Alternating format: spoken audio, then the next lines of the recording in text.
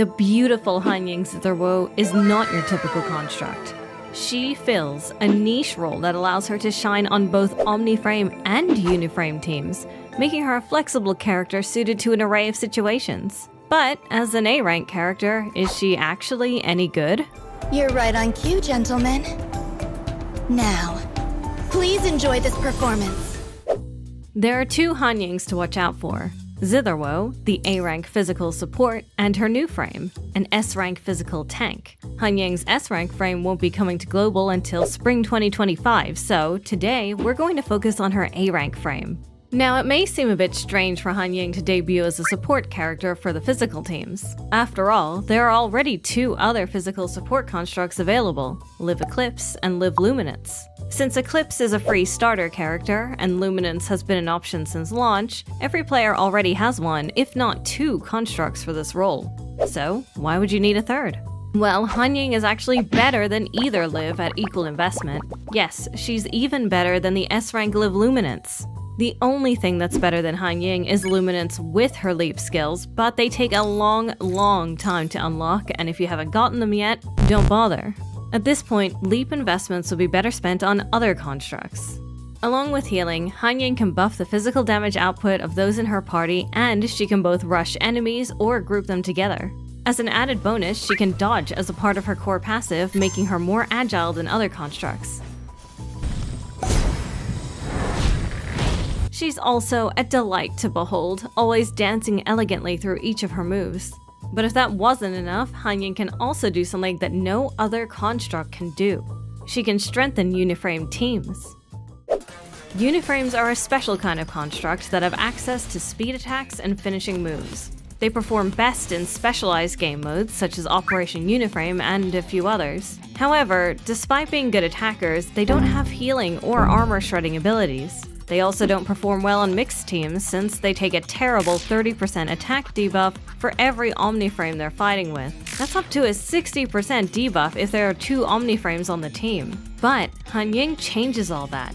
At least, she does for two Uniframes in particular, Pulao Dragantall and Chu Pavo. Don't they look nice together? At triple S rank, Hanying's passive ability will offset the 30% attack debuff that Pulao and Chu would normally take, so they can take full advantage of her other buffs and fight alongside her with no drawbacks.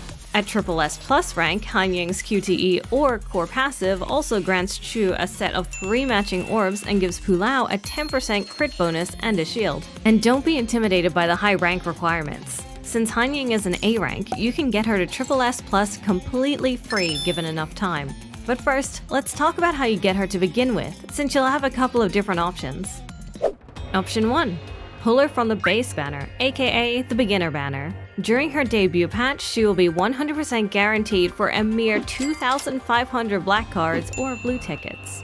Both forms of currency can be obtained for free by playing the game, but blue tickets can only be used on this banner, so be sure to check and see if you happen to have any already. You might be able to pull Hanying without spending a single black card. Just remember that on this banner, players will get a free random S rank on their first 40th pull, and after that, every 60th pull. But in the patch Cradle Parade, PGR will introduce a new feature that allows you to choose this S rank once. If you don't have many blue tickets and are close to the pity, you might want to wait until Lamia's patch to get an S rank of your choice. Your second option doesn't involve pulls at all. During her debut patch, 30 of Zitherwoe's Inver shards can be earned for free in the patch shop. Either use these shards to unlock her, or, if you've already pulled her, use them to evolve Hanying to S rank quickly. If you're patient, you can also accrue Inver shards by collecting 2 per day through the resource stages. It's slow going, but reliable. Or, if you happen to have a lot of excess A-rank shards from characters you've already gotten to triple S+, you can turn them into Hanying shards. Just convert them into currency from the items page and then buy Hanying shards in the shard shop. This is a great option for players who've been playing it for a long time or who have rolled on a lot of banners.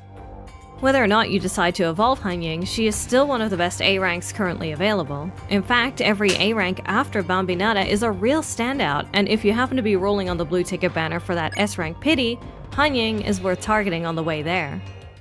And of course, Hanying comes with some alternate coatings. Heartseeker gives her this beautiful red dress with this beautiful glowing pattern on the back. The torn hems and head decorations seem to be an homage to Jiangxi. similar to Chu Pavo and a future coating for number 21. This coating can be obtained for free with 49 blueprints or 68 rainbow cards on her debut. In the patch Stars Ensnared, you can earn this free alternate coating for Hanying, which gives her lots of glamorous accessories and a pair of specs. The color scheme is very similar to her future S-rank frame, which I'm sure was intentional. But enough about looks. Is Hanying Zitherwoe really worth getting? Well, it's a bit complicated. Hanying is still a great construct, but her role is a bit situational. Hanying fulfills a niche role on the Kowloon team, making Pulao and Shu stronger. However, you do need to evolve her to triple S rank to unlock this benefit, and on top of that, Uniframe content is scarce in PGR, so this benefit doesn't have a lot of payoff. You could bring this team to other game modes, but since there's no tank, they'll struggle against enemies with lots of armor. Live Luminance with her leap skills performs better than Hanying, so if you have her already, that might be the better way to go. But if you don't have her leap, don't bother getting it at this stage, and that's because all physical supports will be powercraft by Elisa Echo, who's releasing around July 2024. Elisa is a free physical amplifier who completely blows all physical supports out of the water, including Hanying. However, despite all that, there are still some very good reasons to pick up Zitherwoe. She's free. Get her shards from the shop during her debut without spending a single pull. She's affordable. She only takes 10 pulls, or 2,500 black cards to obtain. Plus, you can use blue tickets, which you might already have. She's a great A rank. Despite the future power creep, she's still one of the best A ranks you can get, perfect for new players. And of course, she's beautiful and fun to play. Get Hanying if you love Hanying. Enjoy playing her while you wait for her future S rank frame to come out. Whether or not you pick up Hanying, you should absolutely check out her story, which actually starts in Pulao's interlude. Yes, Pulao's interlude is really more of a Hanying interlude in a way. If you haven't read it yet, you should definitely check that out. But Lina, I don't own Pulao, you say. Fear not. The Floating Reverie also brings with it a great new quality of life feature that allows you to read interludes without even owning the character. All the great interludes will soon be yours to peruse at your leisure. But if you're interested in owning the strongest member of the Kowloon team in spite of its shortcomings, you can learn about Pulao Dragon Toll in this video. Dance, dance, revolution! 900 combos! Let's go! 1,000 combos! Yo, tear it up!